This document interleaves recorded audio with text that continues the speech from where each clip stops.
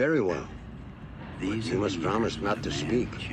These old folks are a bit sensitive, you know. Thank you, Uncle. Stop lecturing.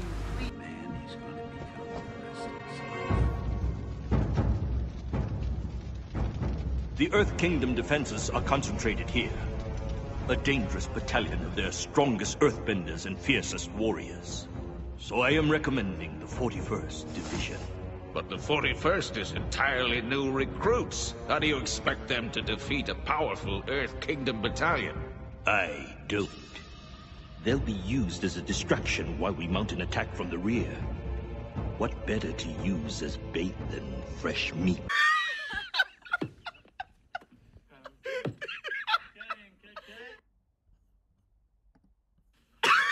You're trash, bro. The Fire Lord became very angry with him. He said that Maguire challenge of the general was an act of complete disrespect.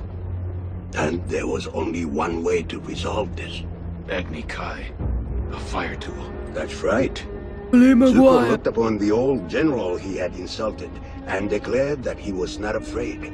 The amazing Maguire faced his opponent. He was surprised to see it was not the general. Zuko had spoken out against the general's plan. But by doing so in the Fire Lord's war room, it was the Fire Lord whom he had disrespected. Zuko had to duel his own father.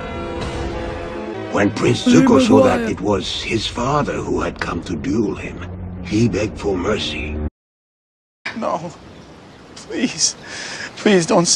Rent, give me rent, give me rent, give me rent, give me rent, give me rent, give me rent, give me rent, give me rent, give me rent, give me rent.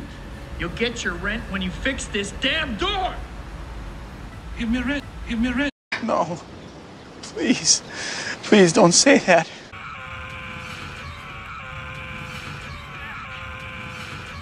My back! I always thought the Prince was a training accident. It was no accident. After the duel, the Fire Lord said that by refusing to fight, Zuko had shown shameful weakness. As punishment, he was banished and sent to capture the Avatar. Only then could he return with his honor. So that's why he's so obsessed. Capturing the Avatar is the only chance he has of things returning to normal. Things will never return to normal. But the important thing is, the Avatar gives Zuko